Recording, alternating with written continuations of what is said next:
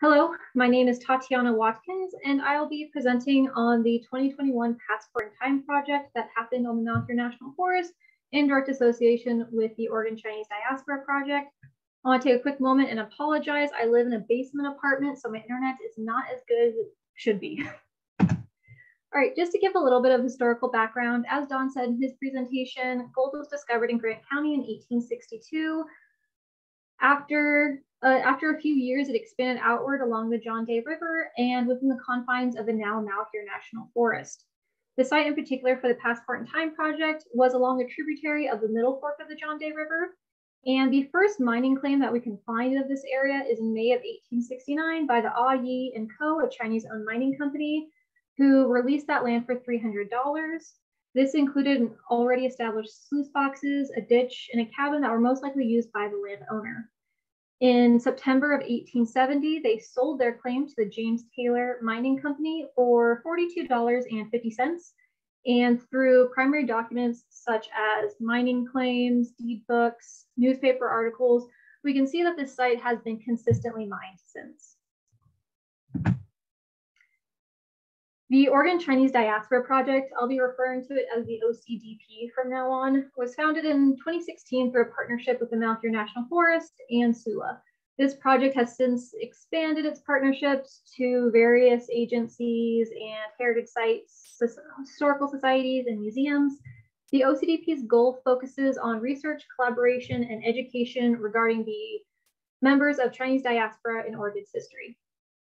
The Malheur National Forest has been hosting OCDP projects and events since 2017 with field schools with SULA, public lectures, outdoor events, yearly presentations at conferences such as the Northwest Anthropological Conference and here, the SHAs. The data recovered through the OCDP has been utilized in several graduate theses, including this project, which is part of my graduate research. Passport in Time, I'll refer to it as PIT, is a Forest Service run program, though they now have expanded to other partners such as the Bureau of Land Management, and it enlists the helps of volunteers from around the country in preserving cultural resources, whether that is data management, archival work, excavations, or interpretation. Though past PIT projects have been conducted in association with Chinese diaspora on the Malheur, there have been two specific PIT projects in direct association with the Oregon Chinese Diaspora project. The first was held in July of 2019 in conjunction with the SULA Archaeological Field School, and the latest was held from June 28th to July 2nd of 2021. This project explored potential dwelling sites occupied by gold miners in the late 19th century. If those date ranges surprise you, it should, because that was also the hottest week of the summer. And as you can see on these photos, there was not a lot of shade. So we had to have many canopies, many water breaks, but we got a lot done in just that 5-day session. During this project, we were not anticipating as many applications as we did get. We got 63 applications for this project. And by we, I mean myself, Don Hand, who's a forest archaeologist and was the lead, as well as Katie Whiffy, who was the principal investigator and the district archaeologist. We selected 16 volunteers out of those 63 applications. These volunteers, in collaboration with Forest Service employees, excavated these two dwellings. During the 5-day sessions, volunteers completed pedestrian survey, metal detector assisted survey, recorded and collected surface artifacts, and excavated multiple areas in each site. These 16 volunteers donated over 480 hours during this session. We're really grateful for them. We also had 3 crew leads who were Forest Service interns, and they each contributed over 60 hours as well. These two areas were labeled AYI 1 and AYI 2 during the project, though they were initially recorded as feature 13 and feature 14 in the archaeological site record. It was a lot easier for consistency and paperwork's sake just to label them AYI 1 and AYI 2, because we believe they were associated with the AYI mining company. There is a large placer mining wash pit that's pretty extensive, which spans over 50 meters, that connects these two areas as well. Prior to the start of the pit project, we did want to clear it out. We had a lovely pine thicket developing in one of our sites. So a couple days were spent clearing the sites and running 1 meter wide transect lines throughout each of the features. each of the concentrations. And so we began the pit project with pedestrian survey, going through the lanes, marking any surface artifacts with specific colored plastic chips. And then we had metal detectors going through each lane at least twice. And those plastic discs helped avoid any interference for the metal detectors. And then everything was mapped by hand. As you can see, the bottom right and the bottom left-hand photos just show how many hits we were seeing, how many surface artifacts we were finding. So it didn't necessarily make a whole bunch of sense to GPS every single one because they're so close together. So we did it all by hand, and then we GPS concentrations. And then they were replaced with pin flags. Following the surface artifact collection, 4 areas were chosen to be excavated based on the hits and overall patterns at IE1. It is a smaller site compared to IE2, and we chose 2 QTUs, quarter test units, 50 by 50 centimeters within these concentrations and 2 on the outskirts of them. We noted instantly that there was very little subsurface artifacts, and so we primarily focused on a horizontal exposure of the site, looking a little, branching out a little bit, and just mainly focusing on the surface. We also used a pinpointer, which is a mini metal detector wand, and we did 10 different metal detecting probes, all of which were nails. And then at IE2, we noted that there was maybe 8 surface artifacts in total, and most of it was subsurface, around 20 centimeters. So we did more QTUs, we did 8 in total, and also 10 of those metal detector probes. Okay, artifacts. There were not as many artifacts as in IE1 as there was to IE2. There were 390 total that we had collected. We did not collect every single one, but we did record them, so they are in our documentation. Most of them are designated under indefinite use or structural. Indefinite use because they're so fragmented, we're still having an issue piecing together what exactly they were, and structural, and by that I mean modified cans. These cans were carefully disassembled, they were flattened and nailed, most likely onto a structure for either reinforcement or protection from the elements. Note the dry food can in the center that has a purposeful square cut. We're thinking a potential patchwork job was needed. The bottom left corner also shows some Chinese ground glaze stoneware that was found. We were fortunate enough that there were bases, which we're really excited to find all the time. The lack of glaze on the base and the sure diameter analysis demonstrates that these most likely came from a wide mouth or spouted jar. A substantial amount of glass was found at the site as well. However, they are incredibly fragmented and more work is being done on identifying the types.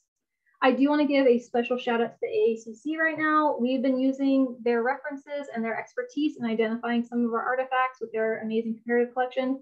So thank you, Dr. Priscilla Wakers and Renee Campbell. IE2 had vastly different material culture types as opposed to IE1, where there was mainly foundational material and broken glass. It really was telling the story of a temporary camp, whereas IE2 has double the amount of artifacts and indicating a longer occupation time.